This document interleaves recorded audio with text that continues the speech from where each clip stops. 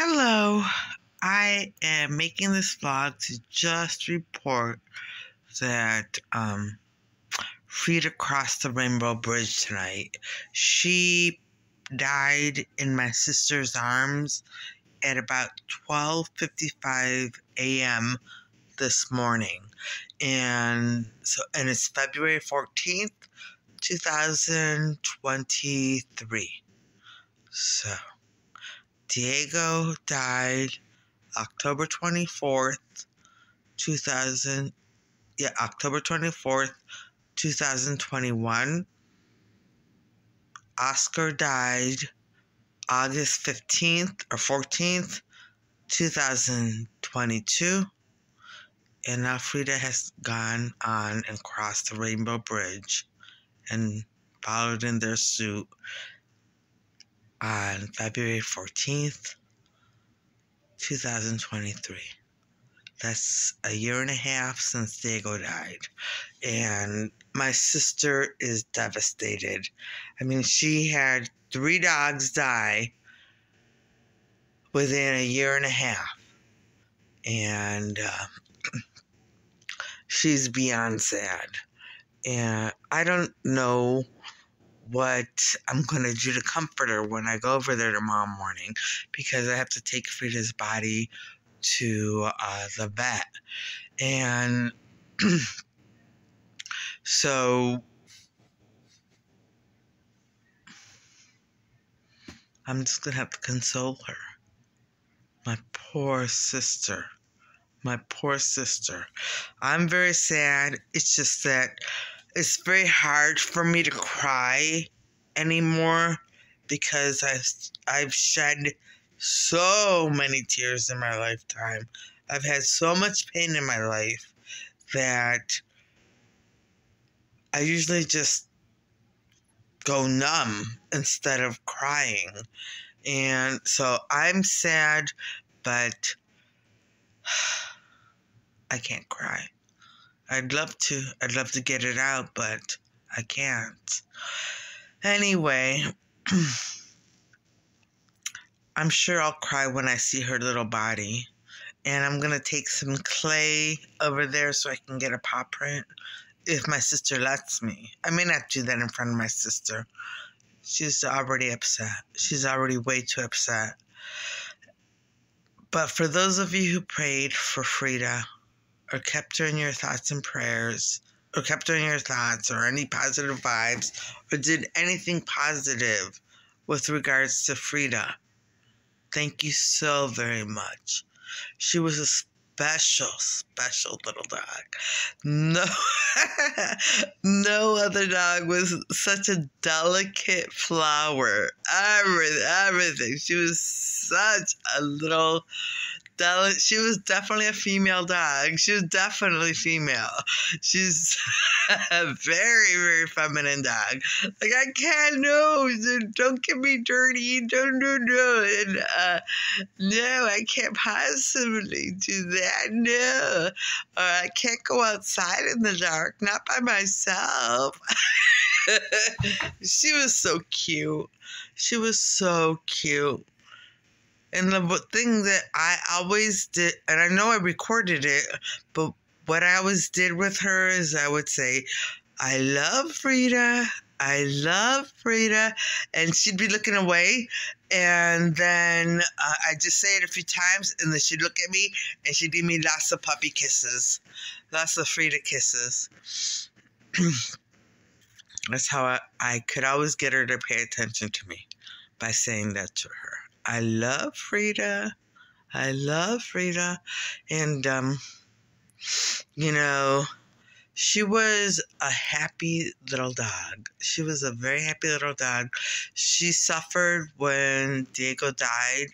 I mean, she was very upset and sad for a very long time.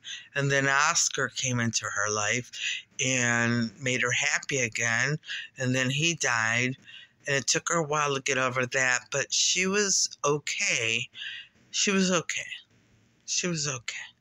And dancing with me. I discovered she danced, and we would dance a little music and everything, or I'd make up a little beat and we danced to it. She was so cute, but she couldn't dance. Like Fiona could dance, but Frida wasn't quite sure what she was doing, so she would just put one paw up and one paw down like that, just up and down, like she was walking in place or marching. That's what she did. She was so cute. I loved her so much. I loved Frida. And she was like, when my sister first adopted her, she had all kinds of problems because, I don't know how they treated her, but from what I heard, she wasn't treated well as a puppy. And so I knew she was getting over the pain. And I could relate to that pain because that was when I first started the vlog. And, well, that was before I started the vlog, but it was around that time. And I was in a lot of pain, and I had suffered my entire life. And so I could relate to her pain. I could. And she was my favorite dog. Even though Diego was so cute, I really had a place in my heart for Frida because I could relate. And lucky for her, she had Diego. She had my sister. She had a backyard, plenty of fresh water, nice food, lots of walks, lots of walkies, and me. I loved her. The family loves her. Holiday gatherings and all of that. She had my mother. Oh, she was attached to my mother. Like I said in a different vlog, when she came over here, she really would just go to my mother, and it wasn't until the last few times that she actually came to me. Like, I'd have her in the bed, but she'd get up and go to see my mother because she loved my mother, and she would ignore me when my mother and I would first walk into my sister's house if my mother was there. Okay, when my mother was there. But when I was by myself, it was all about me, so, that little doggy, she was so cute. Oh my goodness. And it does feel like now that Diego's gone, now that Diego's gone, now that Oscar's gone, and now that Frida's gone, it really does feel like the end of an era. It does.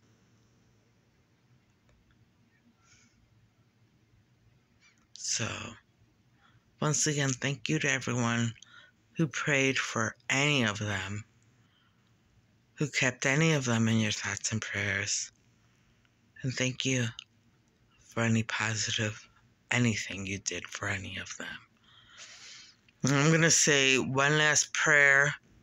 Well, I pray for them all the time, but I'm going to pray the prayer I normally pray for Frida. In the name of the Father, Son, Holy Spirit.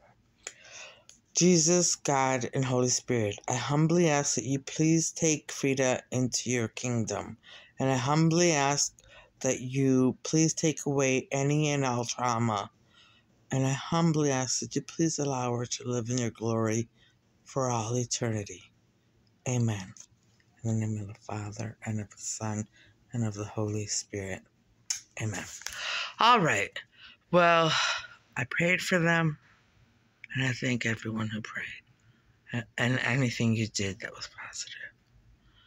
Thank you so very much, and it's going to take some getting used to, but I will. All right. And please pray for my sister. She's devastated. All right. And on that note, I'm going to end this vlog. And I'm going to say I hope everybody watching has a great evening tonight and a great day tomorrow. And things go your way. All right. Bye.